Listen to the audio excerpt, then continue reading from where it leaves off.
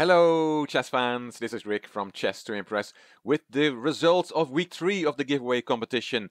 The winner has won this chess book, the Grandmaster Battle Manual from Grandmaster Vasilios Kotronias, a Greek Grandmaster. I'll give you the results in a second, but of course we cannot only talk about the competition, we also have to play some chess in this video. So I picked out another gem of a composition for you by the Finnish composer Kivi.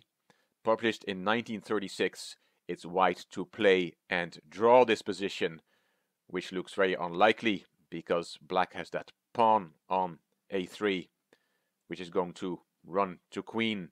And yes, white has a pawn on h6, but for the moment that pawn is attacked, and it will not be so easy to get it to h8 on time. So how can white hold this position? We'll talk about that in a minute, but first the results of the competition.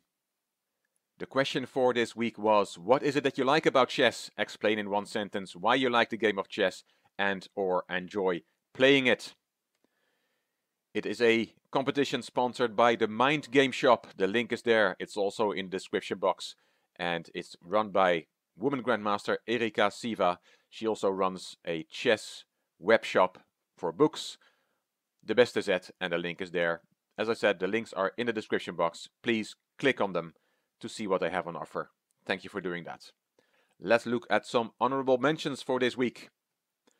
Sushan Akarya says, I like chess because it's simply a non-verbal debate of ideas. And VTR Vieira says, I like chess because it's a beautiful art for soul and a ferocious battle for the mind. Eugene Sesma says, I like chess because even when my body eventually deteriorates, I hopefully will still have my mind to enjoy such a strategic game in my old age. Yes, very nice one, Eugene. Chess is for all ages. There's a few more. Manuel Guzman says, for me chess is the place where all the voices in your head disappear in all the different lines with a common goal and then go quiet when they agree. Silent madness. And G. Meyatsa says, I like chess because, like a fractal, simple rules lead to endless complexity. And Shantanush says, I like chess because it's the most violent and silent thing on this planet. Violent and silent. I love it. Jason Byrne says, chess parallels life in a way. Sometimes you need to move backwards to succeed. Very nice one, Jason. Very deep. And Brandon Corrigan says, I enjoy playing chess due to the strange and wonderful people I come across and the friendships I have developed through it. And of course that is very true, Brandon. Aditya Vadali says, chess is an art where, with the help of my 16 paintbrushes, I try to portray a masterpiece in the end, within the frame of a chessboard. That's why I love the game. Very nice one, Aditya, very creative. And Chades E Café says, I like chess because it's an infinite game. You will never play the same game twice, and you always have a lot to learn, even if you play the game every day for the past 20 years. And here's the winner. The winner is 1 Pawn Star. I like chess because it is a pure battle of the minds. Age, race, sex, or disability, none of these things matter over the board. Very nice one. Thank you very much, 1 Pawn Star. You've won this competition, you won the book, the Grandmaster Battle Manual. If you send me an email to this address, then I will put it in the post to you. This weekly competition will run for 6 weeks. We started on October 7th, we'll finish on November 11th. Each Saturday a new question, and the new question will be, for week 4, will be in video number 233 on the legendary Danish Grandmaster Bent Larsen sacrificing his queen for only 2 pieces. That's what the video is about, and at the end of that video I will give you the question, so please have a look out for that video. And now back to the composition from the Finnish composer Kivi, and here it is white to play and draw. But how on earth can we do that? We look in big trouble. That a pawn seems unstoppable. Well, white starts with the move h7. That makes sense. We want to promote as well. And now it's interesting to see, which is already quite nice in this composition, that a2 does not work. And why does it not work? Because we have king g8, preparing to promote, and then a1 queen. Now white has to be careful not to promote to a queen himself, because then he gets checkmated. Queen a2 check, king f8, queen f7 is checkmate.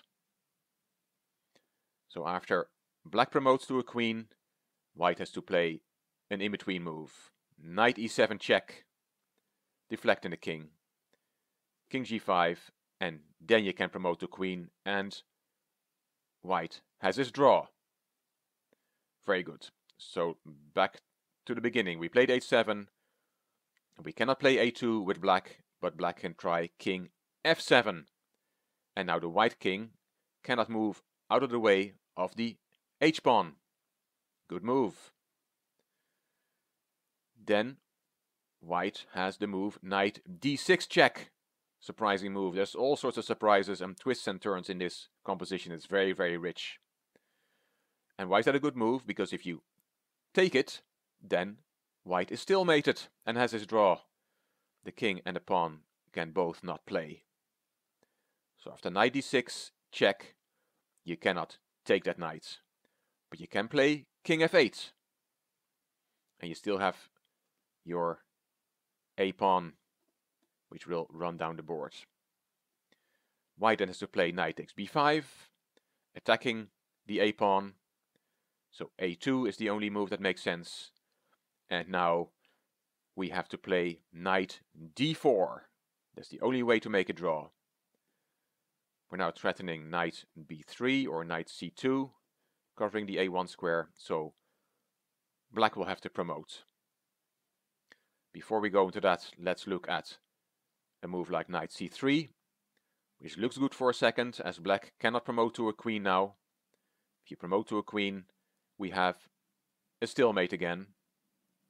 But after knight c3, black can win by playing a1 rook, threatening to bring his rook to a8. Now I'll give you a sample variation to see why that this does win for black. For example, knight e4, then king f7, knight e6 check, king g6, knight e8, rook a8, king g8, and rook takes e8 is checkmate. There's other variations, but they all win for black. You can work them out for yourself. So that was after knight c3, which is refuted by a1 promotion to a rook. So we said we have to play knight d4. And again, we cannot promote to a queen with black, because that is a stalemate. King, pawn, and knight cannot move because of this pin. But we can promote to a rook again. a1 rook works. Well, it seems it works, because now white still has a draw. He plays knight e6 check, king f7, and now the only move that draws is knight d8 check. Let's quickly look at why the other moves do not work. After knight g5 check, that's a simple one. There's king g6, and there's nothing that can be done against rook a8 checkmate. If you try knight c7 to take the a8 square away from the rook, then there is rook a7 hitting the knight, knight e8, and then rook d7, a tempo move. Of course, you cannot play rook a8 here because we have stalemate again. But rook d7 is good, knight e6 check, king g6. Of course, you have to be careful. You cannot take that knight there because it's stalemate again. But if you play the king to g6, then white will be running out of ideas. Knight f7, rook e7, knight d6, and then rook a7. And white will get checkmated. For example, king g8, rook a8 check, knight e8, and rook takes e8 is checkmate.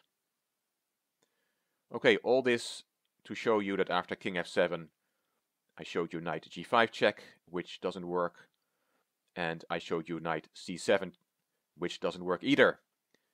The only move here that works is knight d8 check, and we'll see why. The black king is in check, so king g6. And then king g8. And now we're threatening to promote. Black can still try rook a8. And we have to be careful. We cannot just promote to a queen, because rook takes d8 is checkmate after all. But after rook a8, it turns out that white also has to make an under promotion, in this case, to a knight, because it's check. Black doesn't have time to take on d8. A brilliant touch that white has to under promote to after black under promoted. King f6 and then knight hf7.